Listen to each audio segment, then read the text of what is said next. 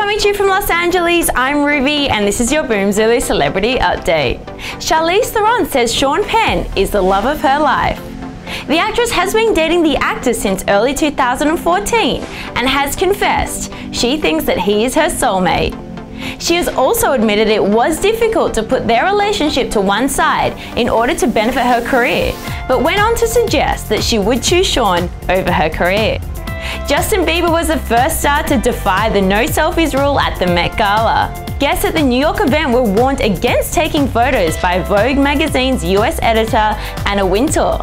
However, Biebs was quick to break the rule, posing for a snap with supermodel Cara Delevingne shortly after arriving. To see your photos and videos featured on Boomzulu, upload them via boomzulu.com or via the Boomzulu app. I'm Ruby, and for the most up-to-date celebrity news, check out boomzulu.com.